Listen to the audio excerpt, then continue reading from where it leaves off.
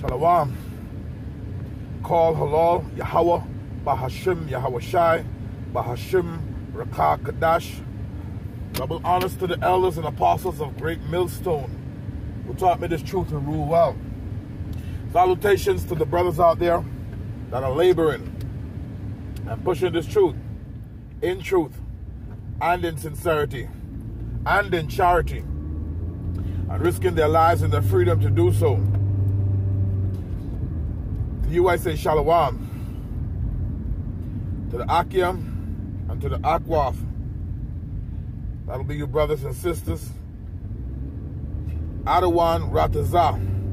That is to say, Lord willing. Hopefully by the end of this lesson you'll be edified.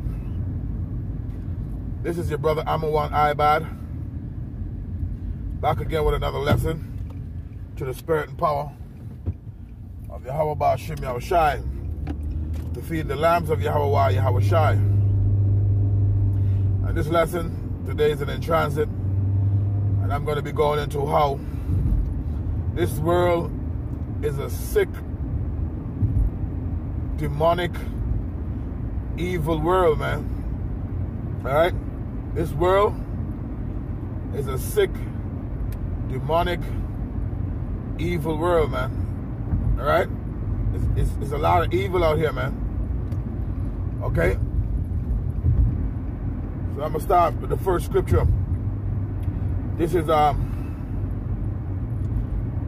the book of St. John, chapter 7 and verse 7. Right? And this is red letter. This is our Lord speaking, Yahweh Shai. You know, anywhere you see red letter in the Bible is our Lord speaking. So this is what our Lord testified. The world cannot hate you, but me it hated, because I testify of it, that the works thereof are evil. Okay? So that's why they despised the Lord, because he was telling truth. He was all about truth. He was that light. You know? Let me read it again. The world cannot hate you, you know, meaning his prophets. Okay? But me it hated. Why? Because we speak in his words, the words of the Bible, to warn you of the way not to live and what's going on in the world and what to watch out for, because we speak truth. Okay? Says, the world cannot hate you, but it hated me, because I testify of it, that the works thereof are evil. Okay? So now, this lesson was inspired by 2 videos that I just seen real quick on my WhatsApp. You know, sometimes you get videos in your WhatsApp, like through different feeds from different people, from different chat groups. I don't even know where they came from, but I don't know where they came from. You just know that you don't have to click on them. Sometimes they would open up into the section where you just go to videos, like, and you just see a portion of videos there. Like you never clicked on them, but they just there. So I click on the video. The first video I saw, it seemed like in some other country, some foreign country somewhere. Looked like Central America, but it could be anyway. It doesn't have to be there. I see this lady on the ground, like her hand tied and stuff like that. Her hand tied up, and she lay on the ground. Next thing I know is an axe came to her head. I had to back up off the video like real quick. An axe came to her head. I said, man, I don't want to see this shit, man. You know what I'm saying? But that's the kind of evil that's out here, man. Alright? The scriptures say, as a matter of fact, we could go to it. But I'll go to it. Let me tell you about the next video. Then I see the next video, because there's a whole bunch of video, different types of video. I'm trying to erase videos off my phone so I can actually make a video. You know? So I click on the next video, because I back up over that like super quick. Then I see the next one. The next one was even worse. Okay? I'm trying to take the videos off the phone so I could make space. Once again, I don't even know what thread these videos come from. The videos just there. It go to the download parts of your phone. Like it downloads somehow, but I ain't downloaded. I'm just seeing video and trying to erase them to make space on the phone so I can actually make video. You know. And I see the next video. You don't know where these videos made. You don't know what country they made in or whatever. You know, it don't seem like it's here, and it don't seem like it's here in America. You know, but the next video was like a head on the ground, and somebody like sticking it with a pitchfork, like pushing it, some shit. I had to back up of that shit, like. I mean, that even didn't play for 2 seconds. If I might kind of see what that would looking like, I was like, my goodness. And I just back up off. I was like, man, I don't know who it come from or whatever, but I'm like, this is some bullshit, man. You know, but that's the sort of evil in the world, man. You know, and the scripture warns you of these things. Let's get it real quick. Let's go to the book of Matthew, chapter 24 and verse 12, right? This is the book of Matthew chapter 24 and verse 12. It says, and because iniquity shall abound. Okay, let's go into what is iniquity. Iniquity is sin upon sin. Okay? All right? And we know sin is the transgression of the law, okay? 1 John chapter 3 and verse 4, okay? Sin is the transgression of the law. It says, Matthew chapter 24 and verse 12, and because iniquity shall abound, the love of many shall wax cold. So iniquity is abounding. And remember, the wages of sin is death. It tells you that in the book of Romans chapter 6 and verse 23. All right, the wages of sin is death, and that's why the more iniquity abounds, the love of many is gonna wax cold. So I tell you, I see those videos. It was very disturbing, man. But hey, that's nothing compared to the times that we're coming into. Okay, but I'm gonna speak a little bit on the times that we're coming into shortly. I'm gonna just get a couple of precepts that I had here, you know, because iniquity is abounding and the love of many is waxing cold. I'm gonna read this. This is the book of Proverbs chapter 6 and verse 16. It says, these 6 things doeth the Lord hate, yea, 7 are an abomination unto him: a proud look, a lying tongue, and hands that shed innocent blood. Okay? Hands that shed innocent blood. And heart that deviseth wicked imaginations. A heart which goes into your mind. Okay? A heart that deviseth wicked imaginations. Feet that be swift in running to mischief. A false witness that speaketh lies, and he that soweth discord among brethren.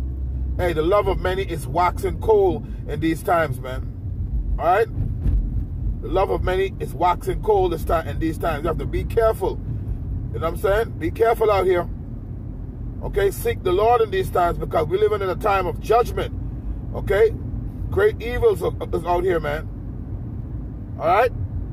That ain't no going around it. That's just what it is. All right? It's no going around it, man. That's just what it is. All right? Let me get the book of Ecclesiasticus. Book of Ecclesiasticus chapter 14. Ecclesiasticus, otherwise known as Sirach, in the Apocrypha chapter 14 and verse 5. It says, he that is evil to himself, to whom will he be good? Okay, so a lot of these people out here, they don't even have love for their own self, man. So they'll murk you in a minute. They'll murder you in a second, man. Look what happened in Georgia, Atlanta. What it was, day before yesterday? That's a couple of days ago. 8 people shot. Look what happened in Chicago. I don't have to tell you, people get shot in Chicago regularly. But they just had an incident there just yesterday, I believe. Salaki, I'm going through security. Good morning, how you doing? How you doing? Good morning. It does work. All right, man. Good morning. Salakia. You know, look what's going on. Look what's going on in these places, man. Okay? The love of many is waxing cold. All right? Ecclesiasticus or Sirach, otherwise known as Sirach in the Apocrypha, chapter 14 and verse 5. He that is evil to himself, to whom will he be good? Okay? He shall not take pleasure in his goods. Okay? We don't know the reason why a lot of these things happen. What is the cause? What caused the problem? But one thing we know for sure is that it's judgment. Okay? That's what it is. It's judgment. The Heavenly Father judging these different souls. Okay? All spirits belong to the Father. He's the Father of spirits. It tells us that in the book of Hebrews. Okay? Hebrews chapter 12. Okay? And the issues of death belongs to the Most High. A sparrow doesn't fall to the earth. A sparrow is a bird. A sparrow doesn't fall to the earth and it's not sanctioned by the Most High. The Most High doesn't know of it. The scripture tells you, Wisdom of Solomon chapter 12 and verse 1, thine incorruptible spirit is in all things. Okay? So we live in a time of great judgment, man. Okay? We live in a time of great judgment. All right? As a matter of fact, let me get a scripture for that real quick. Okay? Let's go to the book of Jeremiah real quick. I'm going to get ready to close out because I reached my destination. And I don't want to be late because we be having a meeting first thing in the morning. Let's go to Jeremiah real quick and grab that. The book of Jeremiah.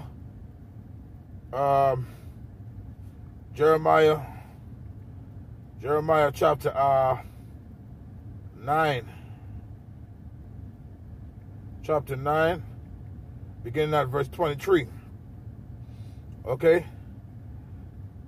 Oh, man, what is the phone doing, man? Come on, man. I don't have the time, man. Jeremiah chapter 9.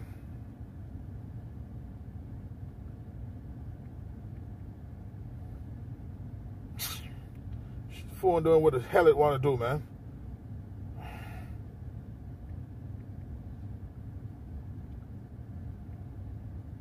The book of Jeremiah chapter 9. I'm trying to get to the 23rd verse. I'm going to read 23 and 24. This is Jeremiah chapter 9 and verse 23. It says, thus said the Lord, let not the wise man glory in his wisdom, neither let the mighty man glory in his might. Let not the rich man glory in his riches. This is the point. But let him that glorieth glory in this, that he understandeth and knoweth me, the Lord, that I am Yahweh, okay, the Lord, which exercise loving kindness, judgment, okay, and righteousness in the earth. For in these things I delight, said the Lord. The Lord delight in his judgment, man. Okay? All right? The Lord says, every morning do I bring it forth. What's that? Zephaniah 3 and 5, I believe. Let's see if I can find that real quick. Every morning do his judgment go forth. Let's see if that's it. Zephaniah 3 and 5.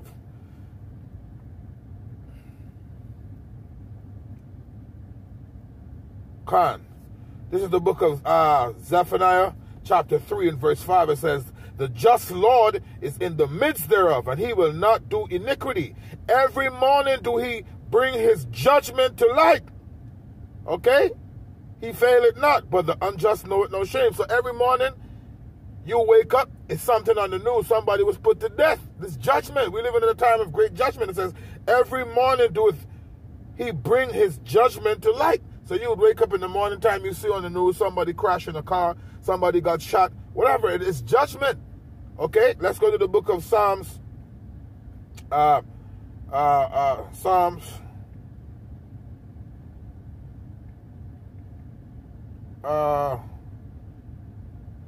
68.